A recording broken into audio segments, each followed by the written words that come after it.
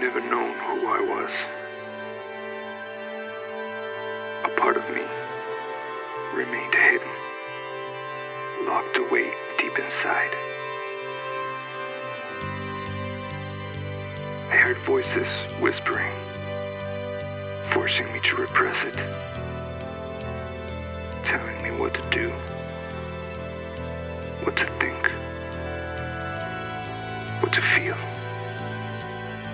There was no trust, only fear. Fear of the strange, of being different. There was no kindness, only rejection. Rejection towards the ignorance of those who don't want to be judged. But true fear is having nothing to distinguish ourselves. The time is now, when everything makes sense. No matter what they think,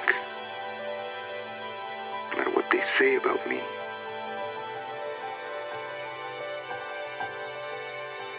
because I no longer have anything to hide.